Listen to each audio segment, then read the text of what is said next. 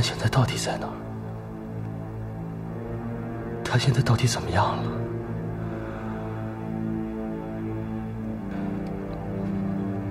她真的嫁给了曹昭康？我要是你，我就不猜，徒增烦恼，于事无补，何苦呢？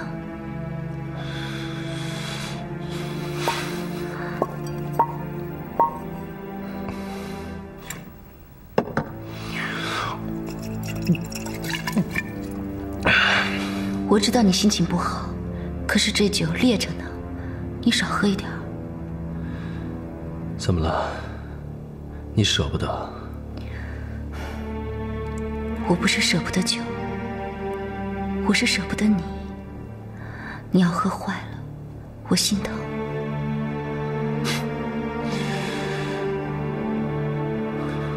我就应该喝死。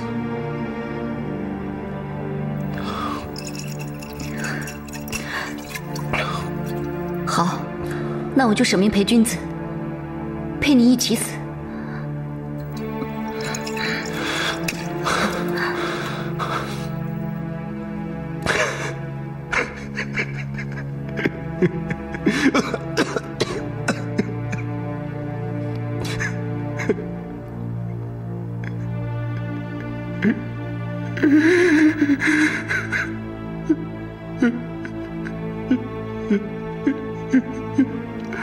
我不懂，这到底是为什么？我真的不懂。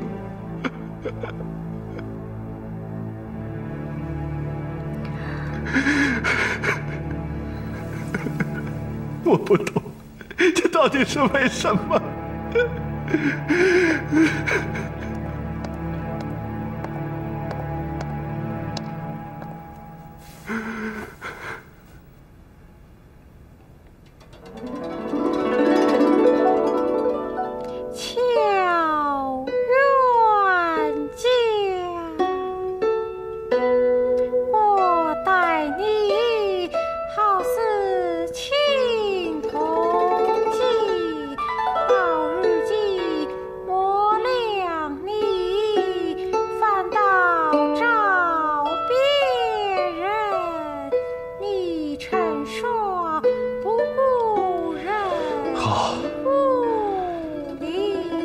这首曲子叫什么名字？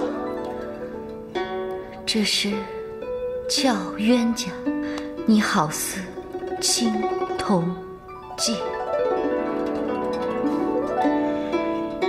是啊，我高傲天待人就像一面镜子，坦坦荡荡，明明白白。可怜我一直都是这样。知人知面不知心，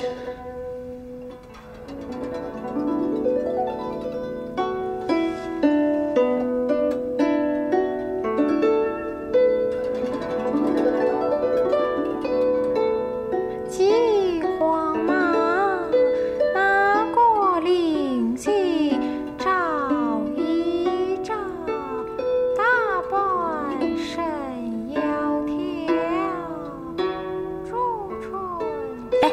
我们玩猜左右手怎么样？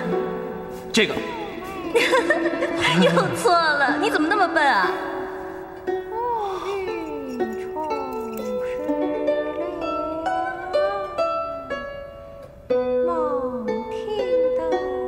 要是你的话，你会像那位将军一样追随所爱的人到九泉之下吗？慧兰，嫁给我好吗？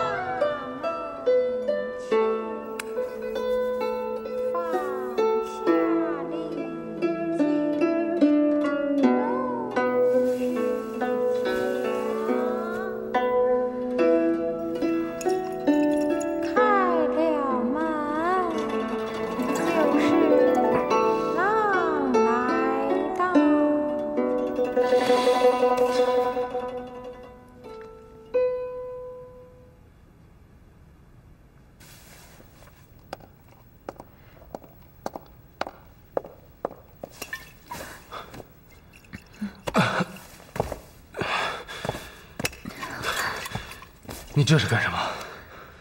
不干什么，我喝酒。你干嘛这么喝？你心疼。现在心疼的人是我，不是你。傻，你还不明白吗？今天晚上，我们同是天涯沦落人。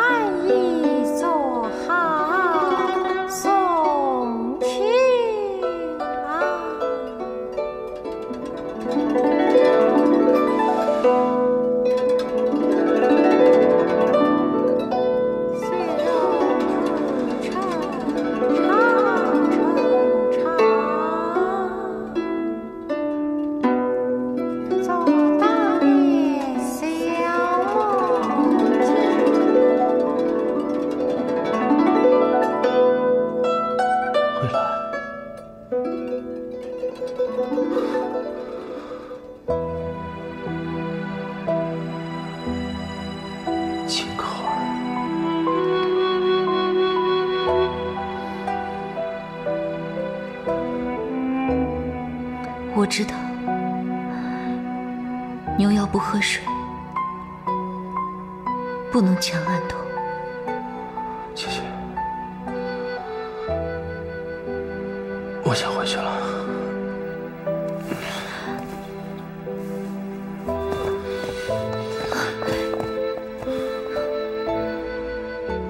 你醉了，我扶你进去休息吧。或许在梦中，结果会不一样。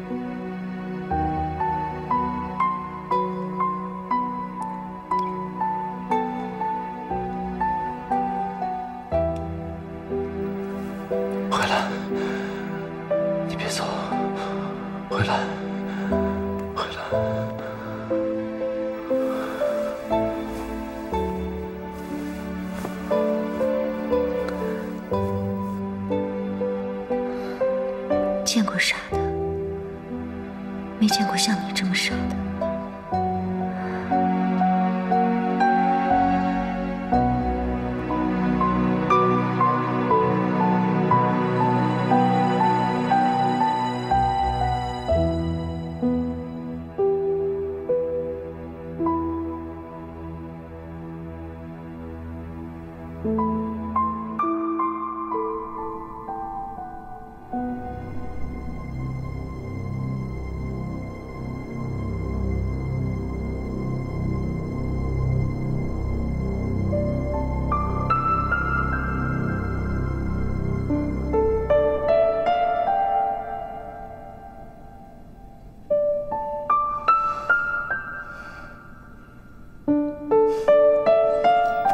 昊天，起床了。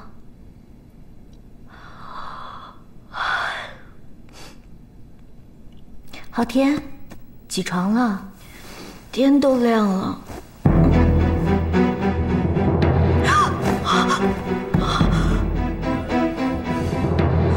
曹兆康，怎么是你？是我呀。怎么了？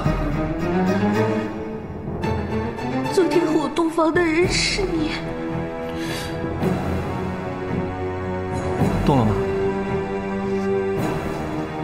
我喝多了，我也不知道啊。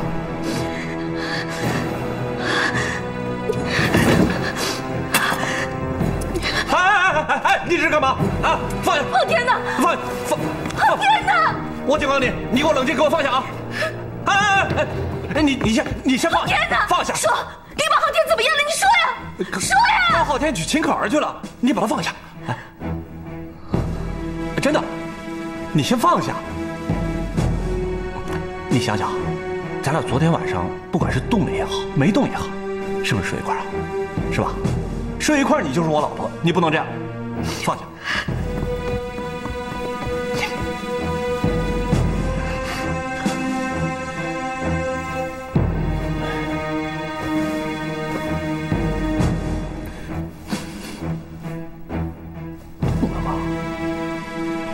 我还真告诉你啊，昨天啊，高昊天去群仙班替秦可儿赎身了。这个事儿大家都知道，就你不知道，蒙在鼓里边了。他俩肯定是洞房了，估计这点他俩还没起呢。你要是不信啊，你赶紧去问问，告诉你，本大少不拦着你。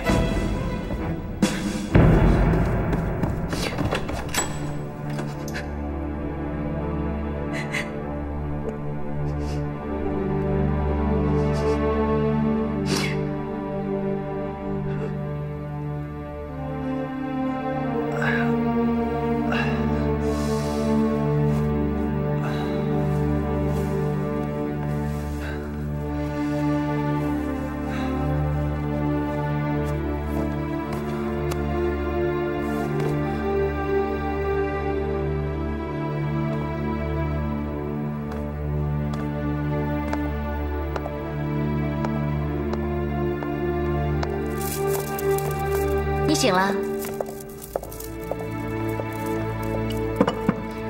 我帮你做了早餐，不知道合不合你的胃口。对不起啊，我昨天晚上喝多了。你昨天是喝的挺多的，想马儿再喝水。昨天晚上的事情我全都记不得了。不过我可记得清清楚楚。昨天晚上你喝多以后，可是拉着我聊了一宿，亲亲密密的。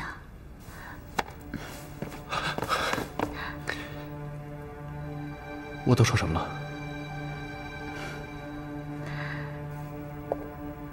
你说，你盼了那么多年的洞房花烛夜，没想到是跟我一起过的，竟然是跟我一起过的。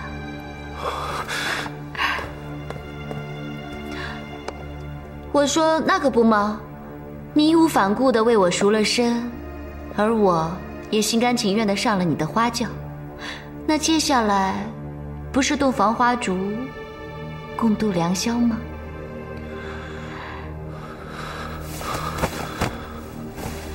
要不然白忙活了一场，多可惜啊！我该死，我就是个混蛋！我该死，该死！我就是个混蛋！我该死，我该死！对不起，可儿，我都还没有找到慧兰，反倒把事情越搞越杂。你傻呀？你真的信啊？昨天你喝多了，吐得全身都是，我和小丁香帮你把衣服给换了，就在那儿。只有这样？你说呢？那如果我说有呢？你认账吗？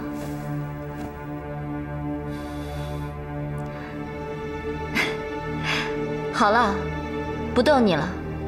你要是真的觉得心里过意不去的话，你就给我一块大洋，我就把这衣服卖给你。要是没有的话，那就先欠着吧。谢谢，你的这份情谊我永远都不会忘的。等等，你的衣服，还有早餐，吃完以后再走吧。不了，谢谢。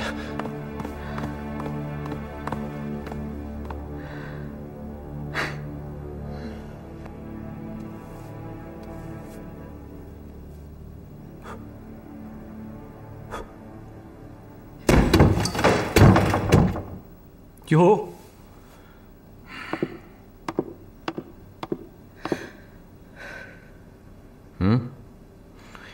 你没有话要跟我说吗？哎呀，我说男大当婚，女大当嫁，不就这么回事儿吗？你那么大惊小怪干嘛？哎，别，你说不说？哎，好，我说好不好？你先给我吧。哎，好了，我求你了，行吗？你知不知道啊？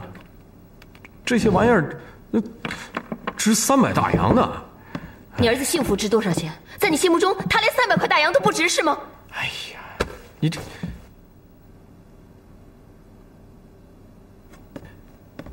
要说这不都怪你吗？这赵康之前就已经跟你说过了，他要娶于慧兰，你偏不信，你就以为他把他当幌子，私底下要跟那个秦可儿搞七搞八。赵康情急之下呢，背着你这么做，这有什么错呢？啊？你知不知道他爹是谁？是你心中那个疙瘩于春荣。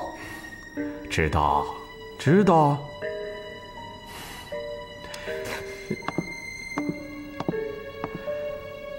有人说啊，小葫芦就像藤上结的疙瘩，能值几个钱？可是你不懂啊。如果你讨厌他，他不过就是藤上结的疙瘩；可如果你喜欢他，他倒是个令人爱不释手的玩意儿。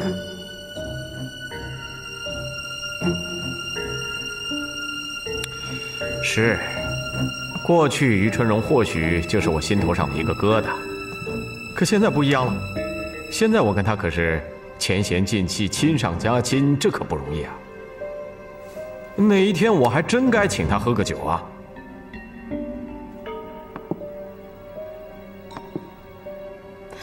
我终于明白了，你赵康、于春荣，你们仨拧成一股绳，跟我唱对台戏，让我下不了台，丢脸，对吗？哎呀，如姐，你看你这话说的，啊？就说你是鸳鸯蝴蝶派的小说看多了，你脑筋都打结了，至于吗？嗯？放开！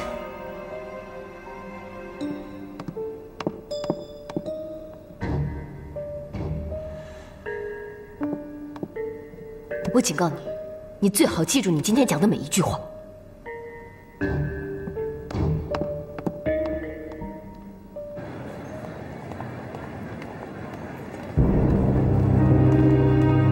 好，我先走了啊。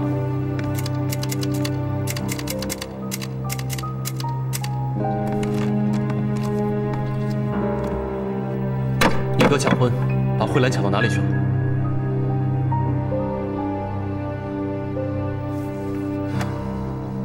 昊天，我哥娶的是秦可儿，不是慧兰，你搞错了。我没搞错，分明就是你们兄弟二人合谋，你还敢狡辩？我告诉你，你现在马上带我去曹兆康家，看他娶没娶慧兰，去了就知道了。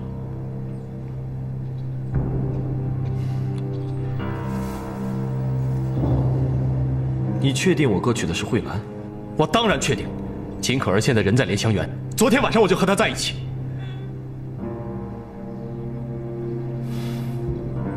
总之，你现在马上带我去找曹兆康，其他的事情你没有必要知道。慧兰知不知情？你这话什么意思？曹兆康卑鄙无耻，慧兰始终被蒙在鼓里呢。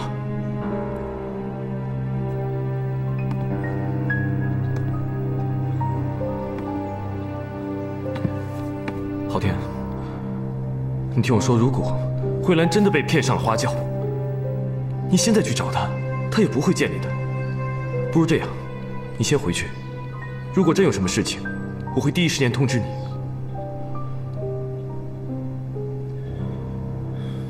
好，我姑且相信你这一次。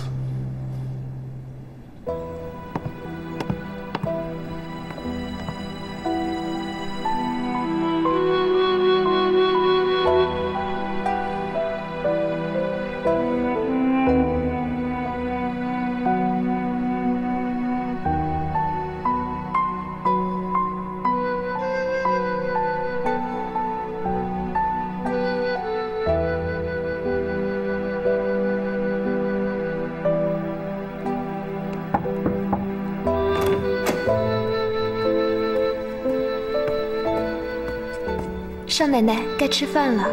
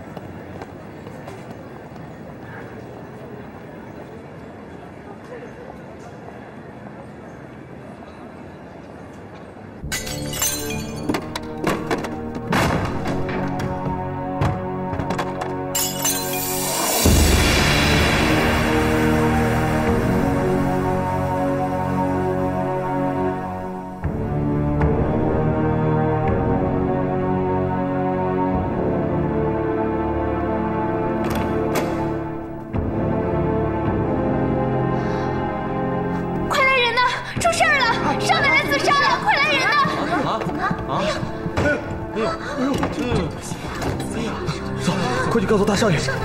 哎，别看了，赶紧通知大少爷！走快！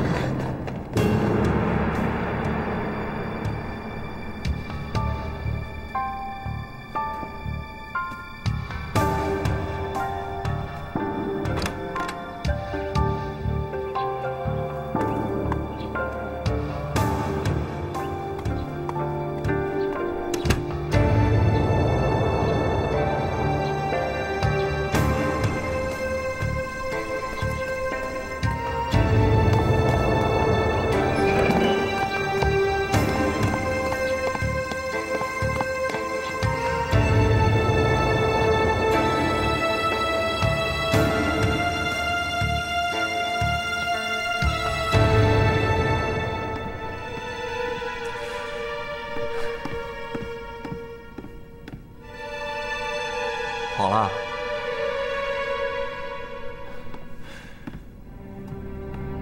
跑哪儿去了？啊？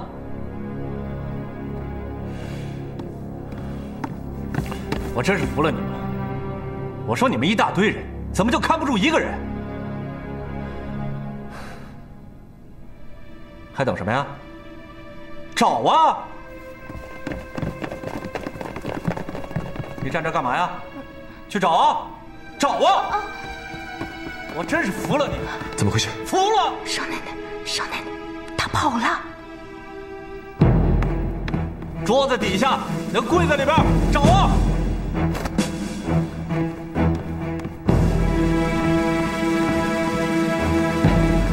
哎，我跟你们说，你们俩去那边，你们那边好了，走。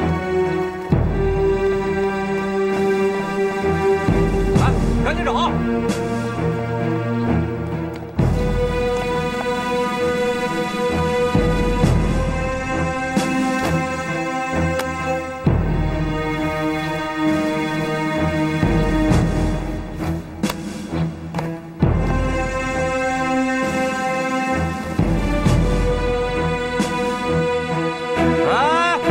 谁呀？喂！哎，说你呢？你翻我家墙干嘛？慧兰呢？哎，你别碰我！我问你慧兰呢？你找我老婆干什么？哎呀！哎，啊！来人呐！你有人打我！嘿，我来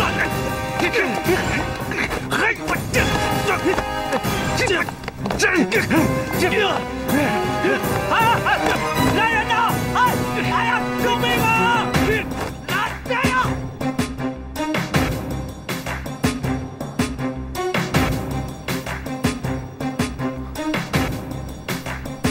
慧兰，慧兰，慧兰，你要干嘛？我捡手绢啊。慧兰，原来我哥花轿迎来和他拜堂的人真的是你啊！我以为他娶的秦可儿。我这2个月都在东北，昨天才赶回来喝喜酒，所以我才知道。赵康说，昊天娶了秦可儿。昊天娶了秦可儿？我不知道啊。你确定我哥娶的是慧兰？我当然确定。秦可儿现在人在莲香园，昨天晚上我就和她在一起。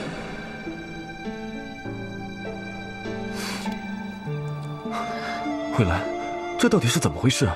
我现在弄不清楚了。我也不相信他会这么做。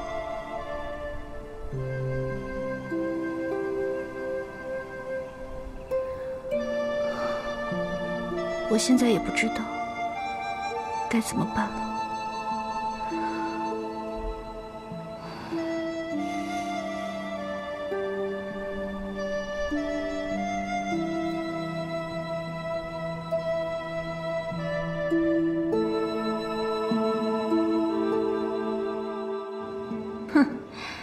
瓜子儿里都能刻出臭虫来。高昊天是什么人，我哪知道？你自己的亲哥都看不牢，你怪谁去啊？你别在这说三道四、东拉西扯的。我就是想问你，这秦可儿赎的身，你们有没有掺和在里面？哟，兴师问罪来了。实话告诉你吧，秦可儿啊，是我调教多年的宝贝，这种香饽饽哪个爷们儿不爱？偏偏让高昊天一张嘴就给啃了，老娘到现在心里还不乐意呢。根本就是猪八戒吃人参果，糟蹋！不可能，我不相信。那姓高的小子吹吹打打，拿8抬大轿来抬的人，怎会有假？就是，要不是郎有情妹有意，谁愿意跟白花花的银子过不去？又不是唱大戏。口说无凭，谁知道你们跟高昊天有没有串通好？串通？哼，白纸黑字的证据在老娘这儿搁着呢，拿出来给他们瞧瞧。看好啊！我真是搞不懂了，今天大获全胜的是你，你还有什么不满足的？哼，我实在是不想说。秦可儿让你去见曹夫人一面之后，曹大爷就来打听你了。一个第1名花输给你一个小厨娘，如果是你，你情何以堪呢？我舅舅来打听慧兰？没错，就凭你这小门小户出身，能嫁曹大少，已经是你的造化。把高昊天让给可儿得了，你还回来查什么查呀？别得了便宜还卖乖。哎，你们不见棺材不掉泪的东西，根本就是不知好歹。哼！慧兰，慧兰，你要去哪儿啊？我要去找他们问清楚。我陪你去。你知道他们在哪儿吗？知道。黄包车。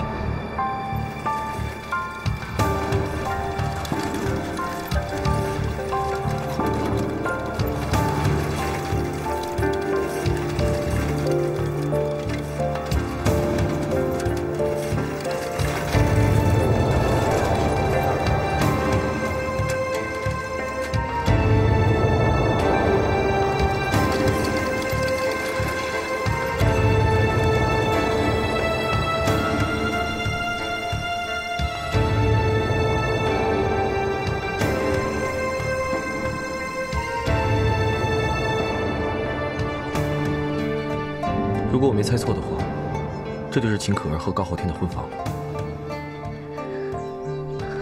对不起，我不应该说这些。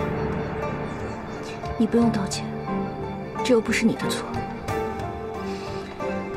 我不进去了，要问你去问了。以后，如果高昊天那小子真做了对不起你的事情，我一定把他拉出来，给你赔个不是。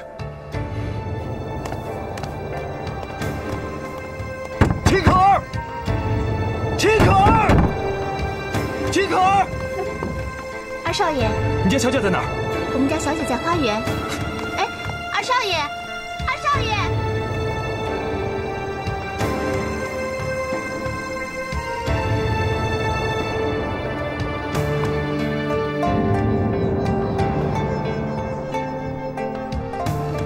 二少爷，二少爷。哎，小姐，你看，你先出去吧。是，小姐。二少爷，你来了。你看，我这环境怎么样？是不是扬言所说的温馨的小窝？我不管你什么金窝银窝猫窝狗窝的。高昊天他在不在？哟，二少爷脾气大得很呐，吃枪药了？少废话，那臭小子在不在？在，他昨天一宿都在。今早出去了，因为我不忍心看他那伤心难过的样子，所以就让他走了。你让他走的？是。经过这段时间的风风雨雨，他是一个怎么样的人，我已经知道了。说得好听一点，他是忠厚老实、循规蹈矩；说得不好听一点，他是三心二意、优柔寡断、没有主见。他要走，那就随他去。高昊天我认识，他不像你说的那样。他怎么不像我说的那样子？他明明喜欢的人是我，为我赎了身，还娶了我。可他心里却放不下慧兰，吃着嘴里的，看着锅里的，像只心怀意乱的小馋猫。你不觉得很滑稽吗？滑稽？他这是欠揍！笑什么？你有什么可笑的？我笑的就是你。不管以前我们有什么恩怨，现在昊天已经娶了我，你哥也娶了慧兰，我们关上门来，井水不犯河水。我不是潘金莲，昊天也不是西门庆，你哥更不是武大郎。用不着你这曹家二少爷横眉竖目的扮武松吧？没错，我是多管闲事，可是我看不下去了。我也看不下去，所以我就跟昊天说，如果他斗得过你哥，他大可以去娶慧兰，我不介意。虽然我是戏子出身，可是我有女子的贞洁。说句俗话，我这辈子最不愿做的事情，就是两个婆娘一个喊。昊天他能不能放得下，那就要看缘分，也要看他是怎么想的。好，我先走了。不过请你转告高昊天，这笔糊涂账，我早晚会跟他算清楚。好，我一定会帮你转告给他。不过，你也一定要帮我转告给你的大嫂。昊天昨天晚上虽然是在我家过的，可是我们俩什么都没有发生，我会完璧归赵，请他放心。谢谢。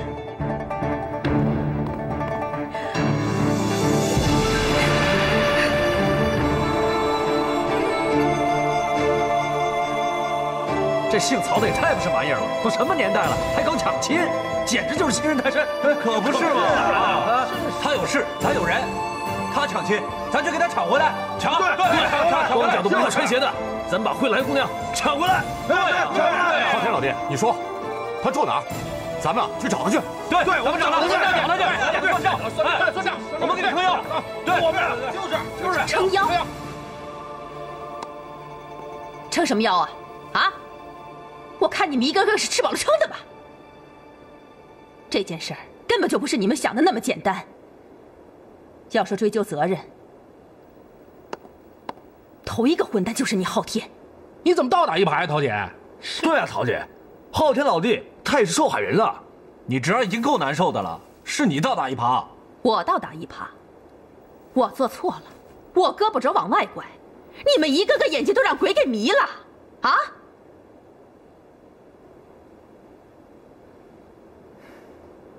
我说世界上有你这么傻的新郎官吗？啊，帮什么忙不好啊？你拿自己的花轿去给一个戏子赎身，你不怕晦气啊？我该一辈子打光棍找不着媳妇儿。姑妈，姑妈是老江湖了，在生意浪上打滚半个世纪的人了，什么样的阴谋诡计姑妈不知道啊？这分明就是人家给你下的套，你还伸着脖子往里钻，你说你是不是个猪头啊？姑妈，我看也是，这件事是曹兆康设的局。这小子，他脱不了干系，但最可恶的可不是他，是那个装得楚楚可怜，一手把慧兰推给曹兆康，又千方百计地勾引你的狐妹子秦可儿。姑妈，我已经问过他了，他没有。哎呦，我说你呀，你傻得都没边儿了，人家把你都卖了，你还帮着数钱呢。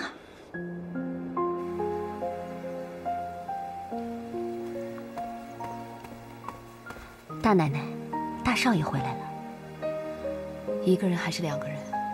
一个人。吩咐厨房做他平时最爱吃的菜。哎。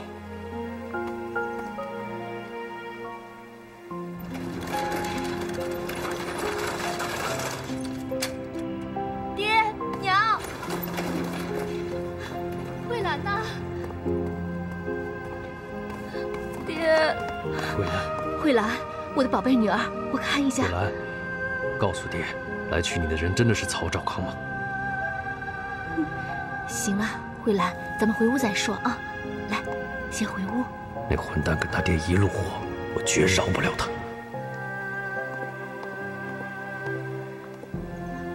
昊天哥，是我不好，我对不起你。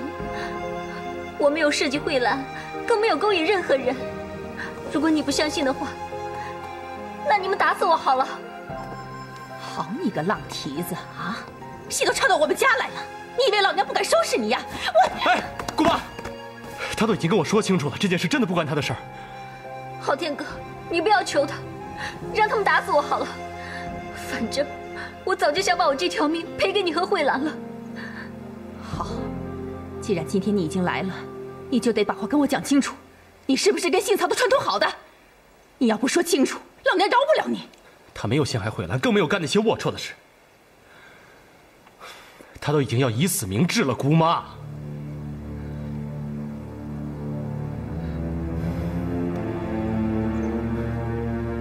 这一切都是巧合，你们不要再为难他了。傻小子，你不能让女人的几滴眼泪就把你给骗了吧？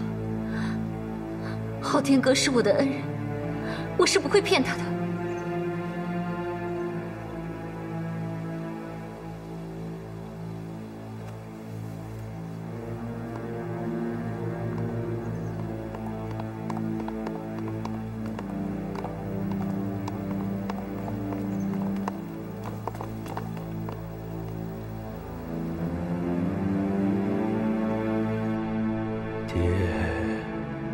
爹真该死，老糊涂，眼睛瞎了，心也瞎了。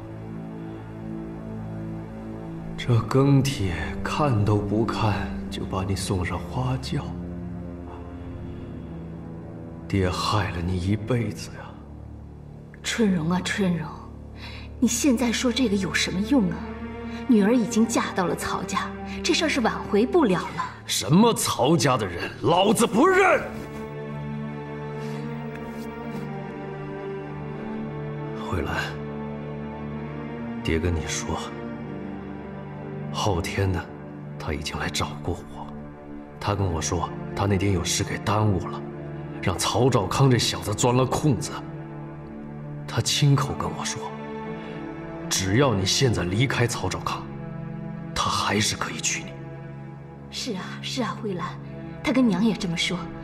我看这昊天挺有诚意的，要不慧兰……爹，你们都被他给骗了。我跟他已经不可能了。慧兰呢？是不是你自己这么觉得啊？慧兰，你不要有什么心理压力。现在时代不同了，只要你想好的事情，爹给你做这个主。娘也是这么认为。我看昊天他从来都不会嫌弃你的啊，慧兰。你们知道他是为了什么事情耽搁了吗？什么事啊？他是去替秦可儿赎身，而且用花轿把他抬去了小洋楼，已经跟他洞房花烛过了。是他在骗我，是他对不起我。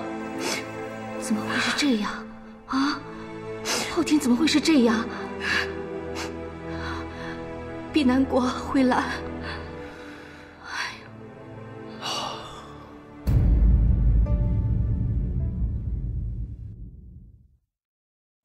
枯叶荒烟归去，一杯离照别去。